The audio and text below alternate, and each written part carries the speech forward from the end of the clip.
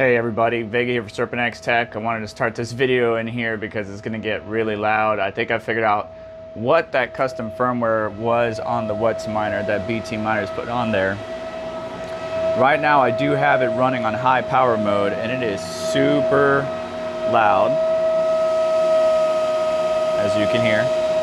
But we are drawing a lot of juice. I think it's the custom firmware that BTminers put on, because we're sitting around 3,800 watts, but we're getting 110 terahash. But look at those temperatures, 93 average, 95 degrees Celsius. So definitely very toasty. Air cooling in Florida, not exactly the best. And unfortunately, you know, it looks like low power mode is the best one that I'm gonna go with. That's not accurate data, so we're gonna have to refresh it.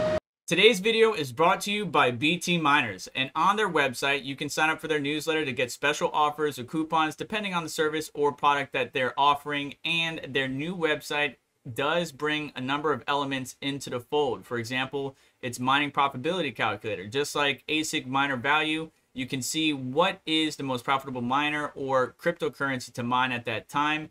Their miners range all the way from script algorithm to ETC hash.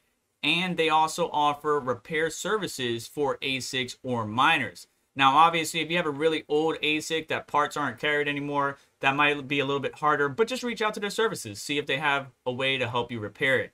If you can't have your ASICs or your miners in-house with you or at your location, you may want to consider hosting services. Now, while I can't speak to all of these various elements of BTminers because I haven't had one-on-one experience, do check them out. And by supporting them, you're supporting the channel, and I couldn't thank you enough. But let's get back to the video. I'm guessing the custom firmware that I saw in the previous video has it to where it can hit 110 terahash, because this isn't the M30S++, this is the M30S Plus, which should be the 106 terahash. So if I do what I'm planning to with this thing, I'm pretty sure it'd be able to hit an even higher hash rate in the future. Let's look at the 106 one. Where is it at?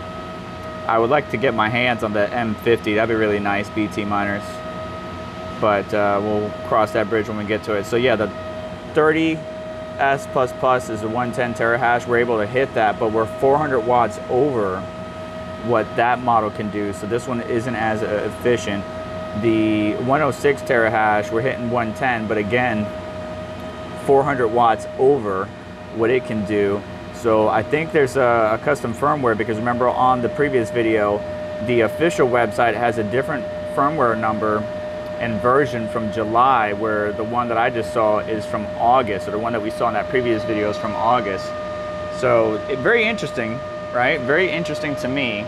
Not something sustainable. Matter of fact, I gotta put this back on low power mode. It is on high power mode, but my wife is about to be home, so we're gonna put it back on low power mode, let it continue to mine just so I can hit my payout threshold, and then we're gonna shut this baby down just for now until, you know, I can figure out a more sustainable way, which is being worked on.